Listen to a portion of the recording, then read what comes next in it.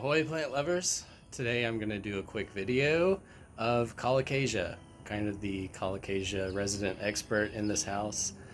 So I thought I'd have fun sharing with you all the things that I've learned about Colocasia, types we have. Maybe if you're new to Colocasia, you might learn some tips on how to get your Colocasia growing well. And if you're experienced with Colocasia, maybe I'll show you something new or share something new with you that I've learned this season or the past.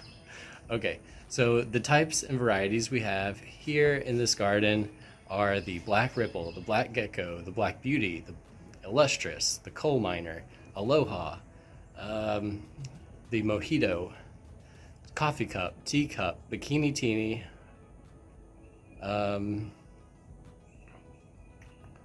a blank. Blue Hawaii, Pharaoh's Mask, Nancy's Revenge, White Lava, Fontansii, and did I say Mojito already? We have a lot of Mojito. Propagated that one a lot. So the main thing about Colocasia, they're either clumpers, like clusters, or they're runners. The Colocasia that are runners shoot out this long, like, root. It's kind of like a branch from the roots that is meant to, start popping up Colocasia along this like arm. And I'll show you a good example of that right now. We're gonna follow the Nancy's Revenge runner.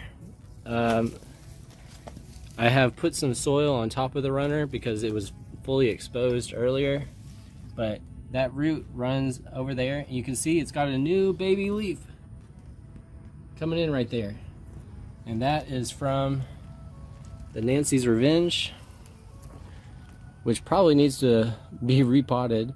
I'd like to take that up as soon as that other pup starts to get going. Pharaoh's Mask got a new leaf coming. And here is the teacup Colocasia. You can see the runner right here.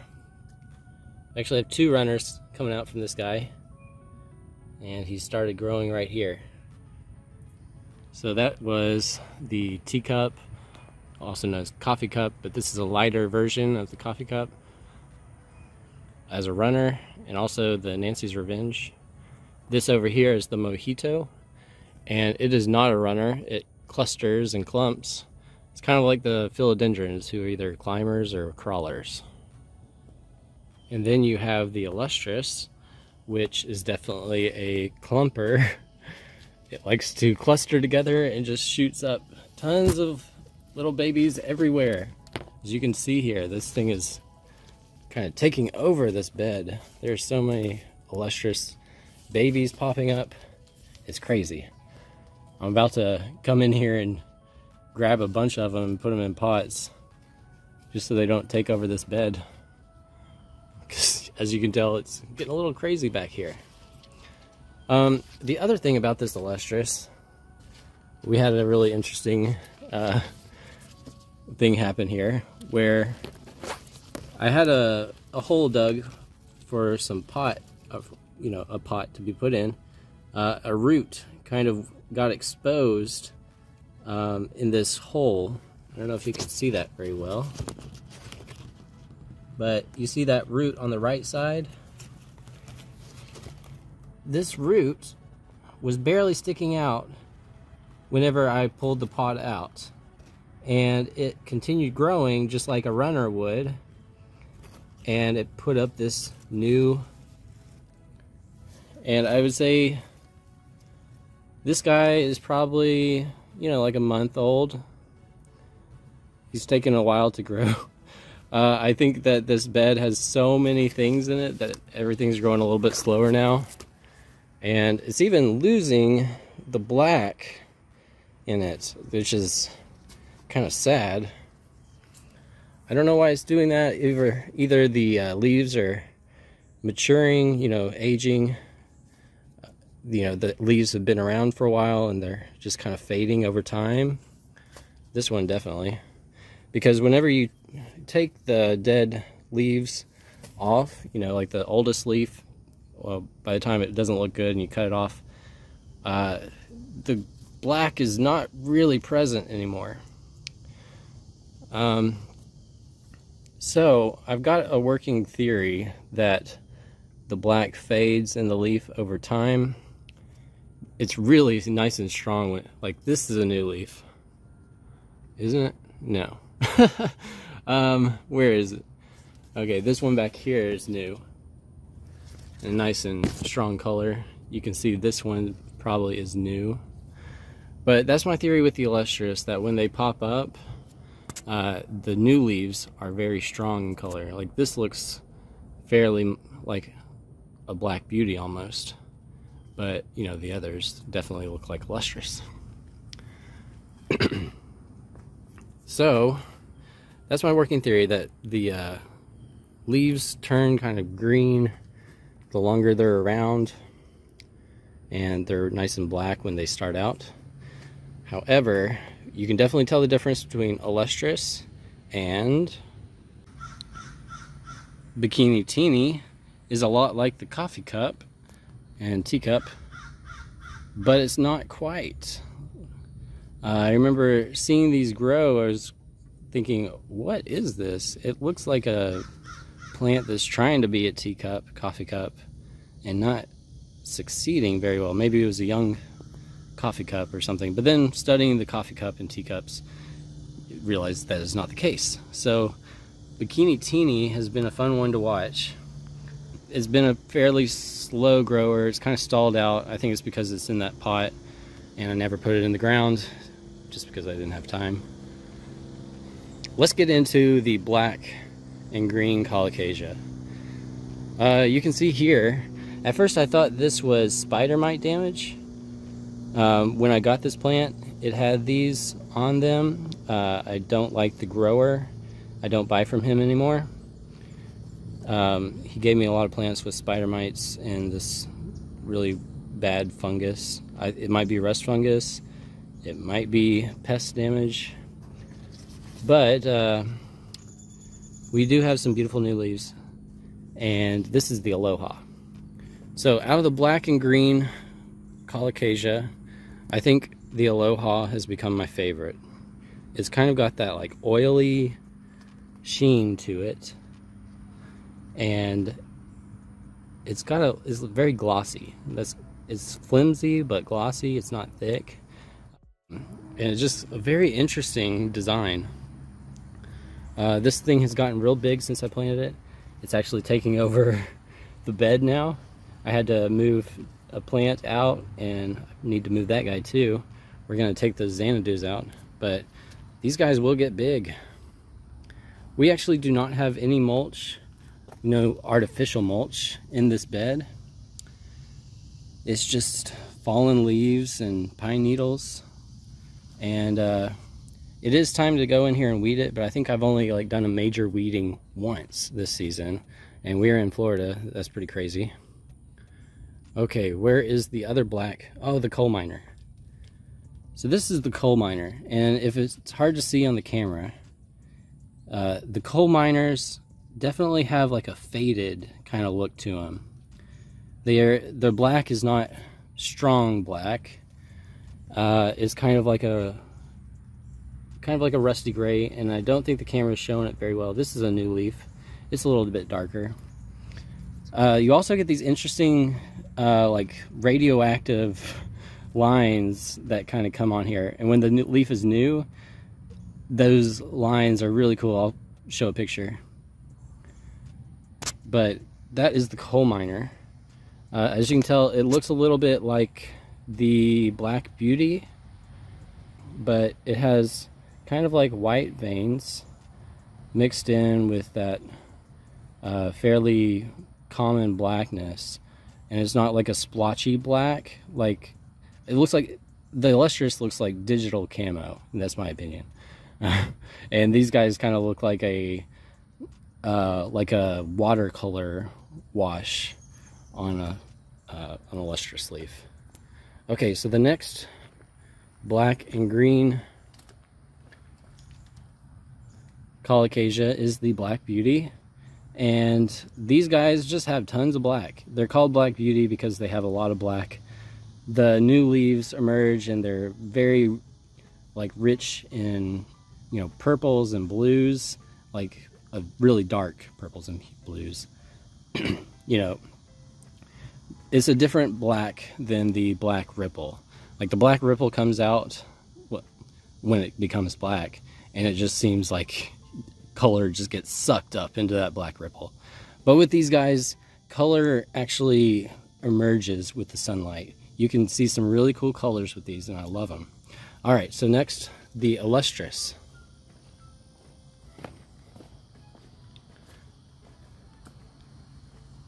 Okay, this is what I call like that digital camo look. It's a very interesting, like watercolory, but strong washes of color within the space between the veins. I don't know what the technical term for that is.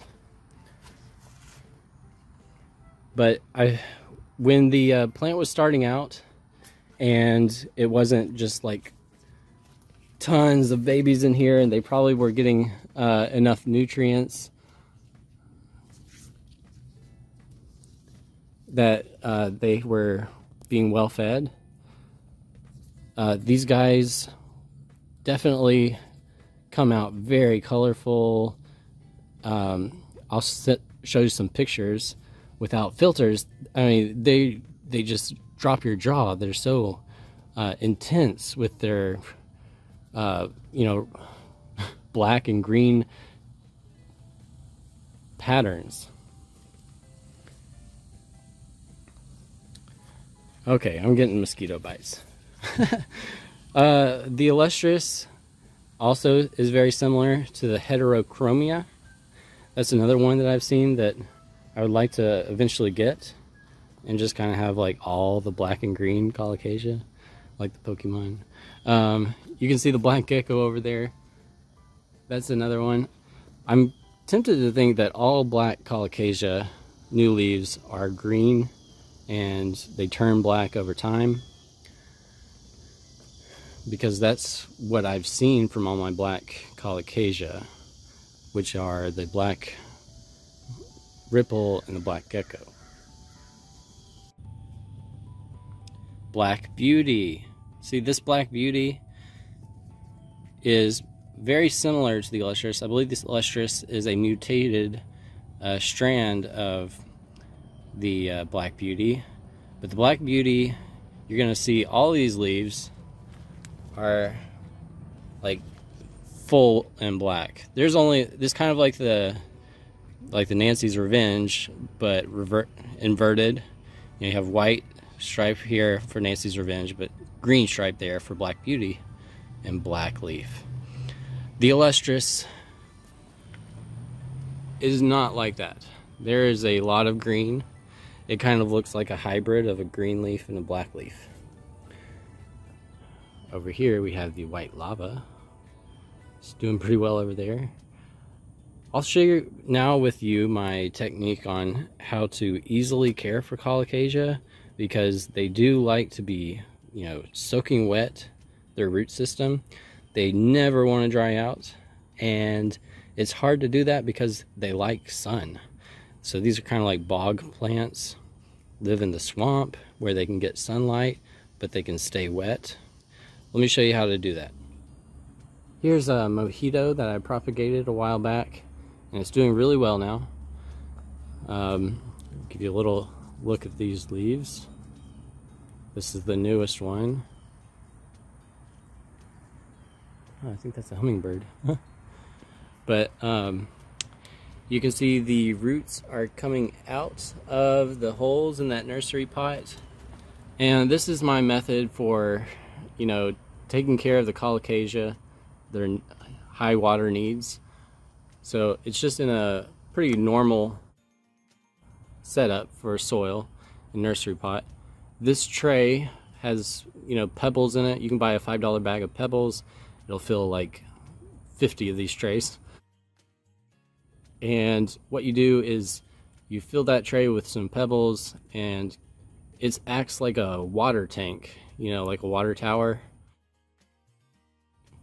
You can just keep this thing full of water. It'll dry up some days. If you ever see it dry, just immediately start here, fill it up with water. When the water level rises, then you can water through the top some. It's hard to overwater Colocasia. It really is hard to overwater them. They like sun, so give them a good bit of sun and keep their feet wet, as they say.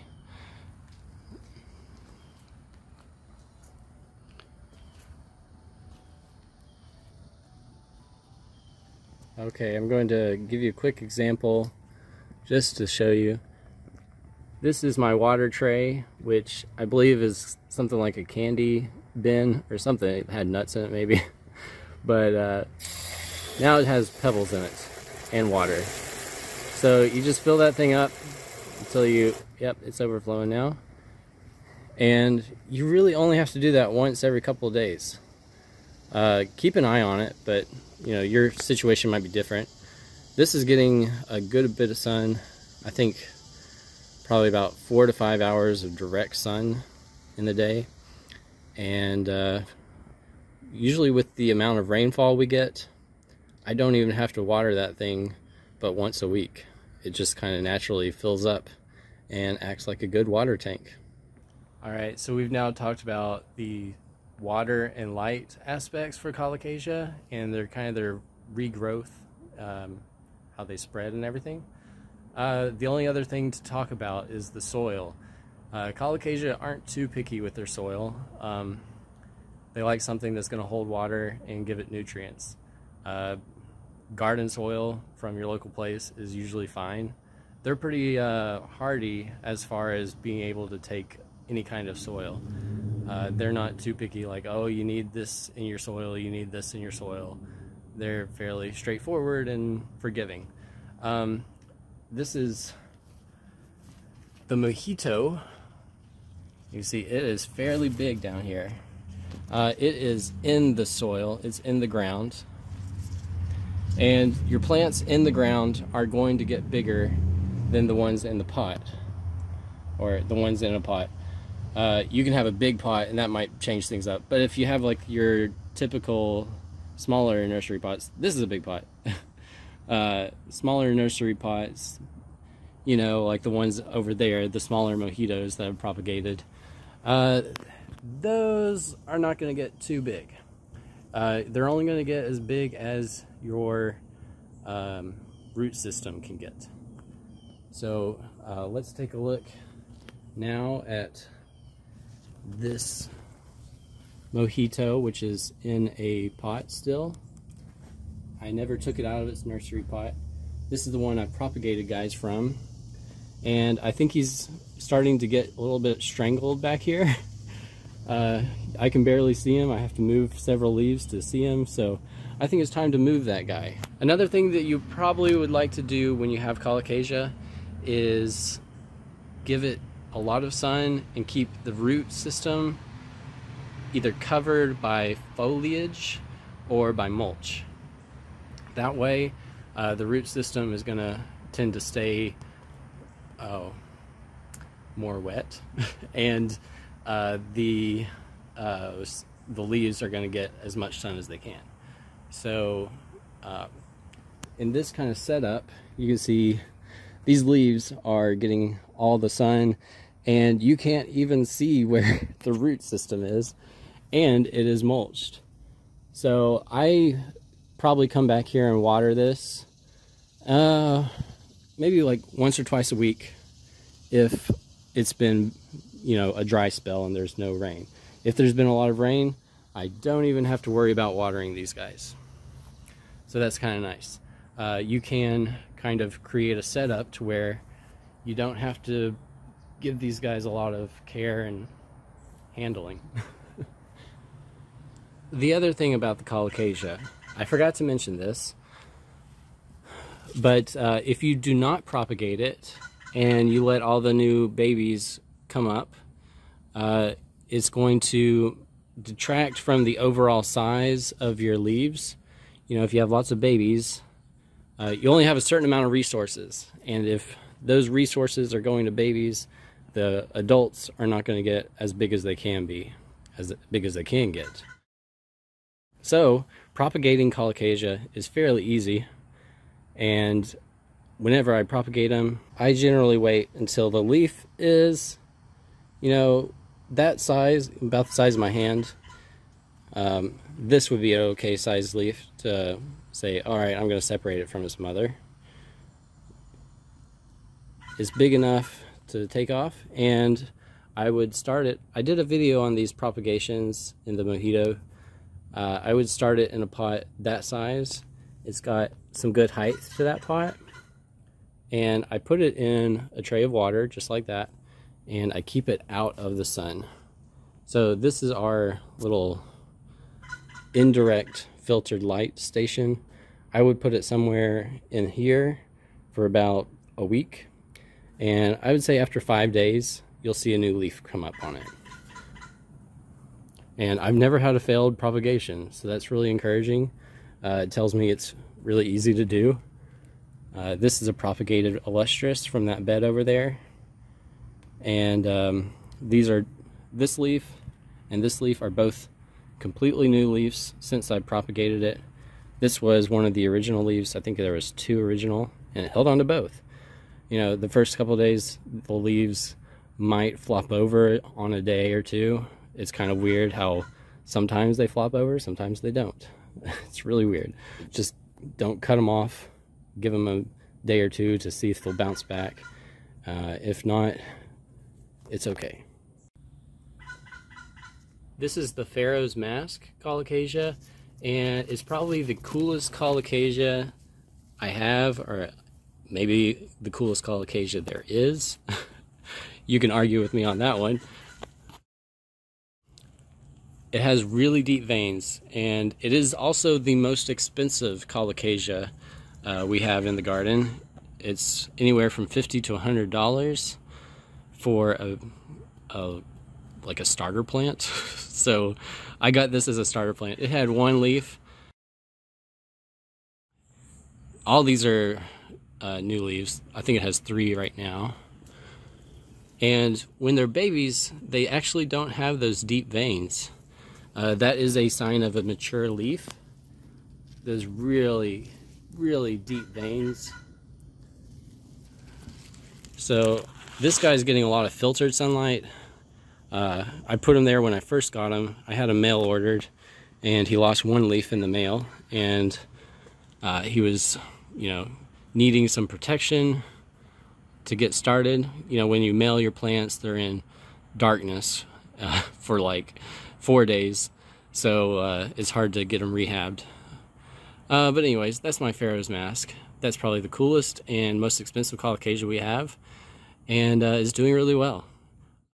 Hopefully it'll shoot up a baby that I can propagate. But I will probably dig that up and move it inside for the winter and see if I can't keep it alive. This is the Blue Hawaii.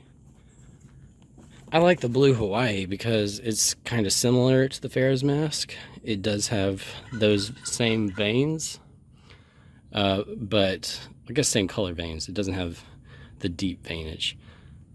Whenever the new leaf emerges, it's like a bright green. It looks like kind of like a Maui gold when it first comes out, and that color slowly comes in. This leaf is about a week old, and you can see the babies down there. They've been babies a long time. I have not seen much growth out of those babies. It's pretty interesting to watch all plants grow and see their growing habits. We have the black ripple back there.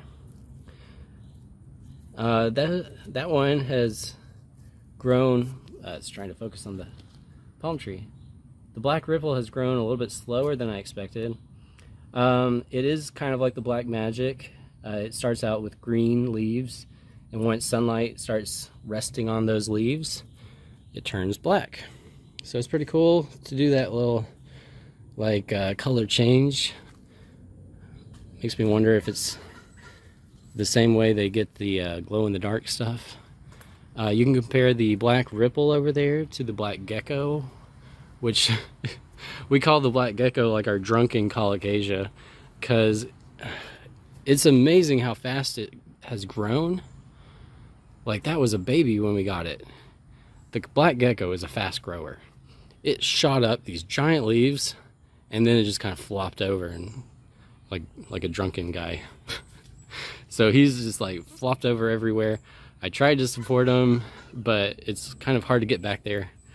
I'm guessing he just hasn't been able to penetrate deeply into the soil to really get those deep roots to anchor.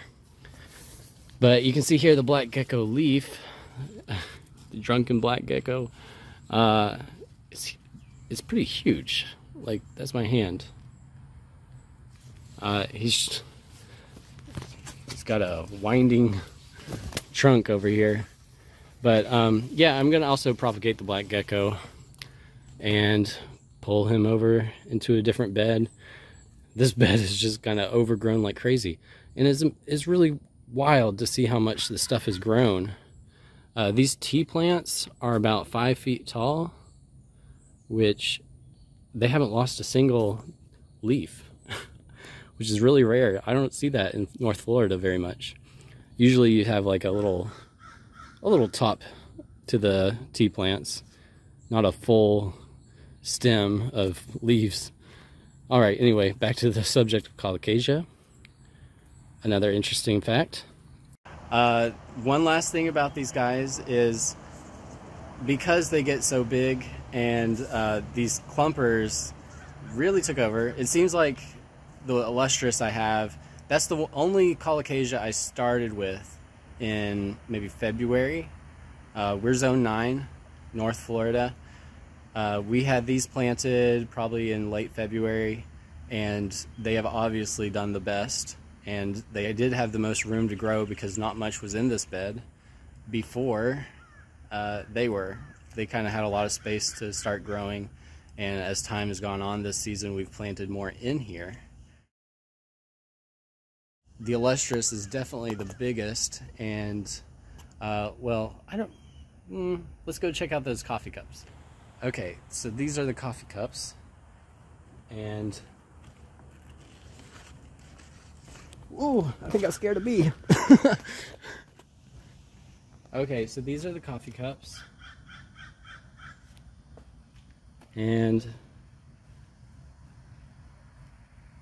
you know, these are big, but I forgot I can't really take credit for how big they are because we got them fairly large from Ray. So my conclusion from that is if you can get the Colocasia in there at the beginning of the season, the natural tendency for plants to grow in the spring is a big help, and they're very fast growers. You'll see more new leaves on a Colocasia than maybe any other new plant, at least a tropical plant. They're very fast growing, and if you treat them right, they won't flop over. They'll flop over when they don't get enough water. So if you see a Colocasia flopping over, it's time to water it. There could be a few other problems with it, but generally it's because it's dry and it's sad and it wants water. Say, water, please. Okay, so I don't have too much more to share about Colocasia that I can think of. If you have any questions, you can leave a comment and I will try to respond. Or just find us over in the Alocasia Colocasia Xanthosoma Facebook group, because there's a lot of good answers over there on that Facebook group. If you've enjoyed this video, look for more plant videos to come in the future. This is not our full-time job, but it feels like one. It's our full-time release from the stress and struggles of COVID, quarantine, and frustrations of life. And subscribe if you want to see more. I'll see you next time. Ahoy, plant lovers.